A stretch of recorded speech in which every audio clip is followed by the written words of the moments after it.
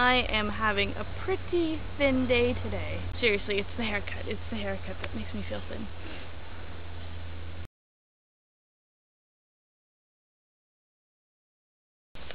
My journey through body image has been pretty great, and I've been thinking about what I was going to talk about, and I still don't know what I'm going to talk about here.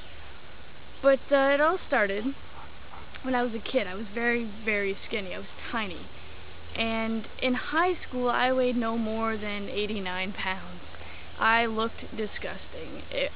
You could see the ribs, and like my belly kind of went in, and my ribs protruded, and then of course it was gross. And people thought I was anorexic. My parents thought I was anorexic. There were rumors going around that I was anorexic.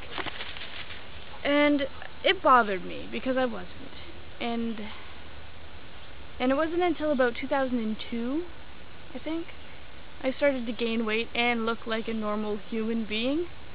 So, because I started to gain weight and I was looking more healthy, I kind of let that go, and then I let myself go really, really big. And it mostly was, I was making up for lost time at people saying, oh, you're anorexic, you shouldn't be anorexic, anorexic isn't good for you, anorexic this, anorexic that.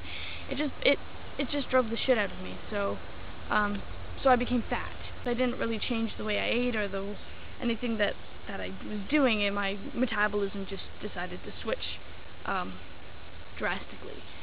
So, now I'm kind of at a happy medium. I am where I am. I would love to lose a little bit more weight, but I'm pretty content at where I am, and I'm still considered obese, technically. So, yeah, so there's that skinny fat thing. Being a trans guy, boobs, you know, what can I say? I hate them. I now have a hunchback because I spent many years hunching myself over, trying to, like, you know, so people wouldn't, like, see them. And that's something that I'm working on. But yeah, another thing that drove me crazy, now this might sound really stupid to some people, but the size of my head. It is really small. In fact, a few weeks ago, I was at a restaurant. I was leaving a restaurant, and I saw my grade 2 teacher. Now, I was in grade 2 22 years ago, and she recognized me. Not only did she recognize me, she called me by name. She remembered me from 22 years ago because of the size of my head. And then this morning, I was at the Ministry of Transportation doing some licensing things, and there was this sweet old lady. She was, okay, maybe she wasn't that old. Yeah, she was sitting outside, and it was before the place had even opened, and she's like, oh, you and your dad, you're gonna get your license today? And I was like, no. And she's like, oh, well, soon enough then. And that was 13 years ago.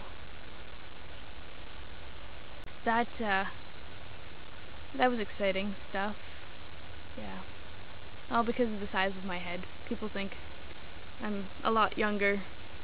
The lady that I had cutting my hair for many years, this is when I had long hair and I didn't go so often, up until I was 24, she thought I was going into grade like 9 or 10. So, I mean, it just drove me crazy.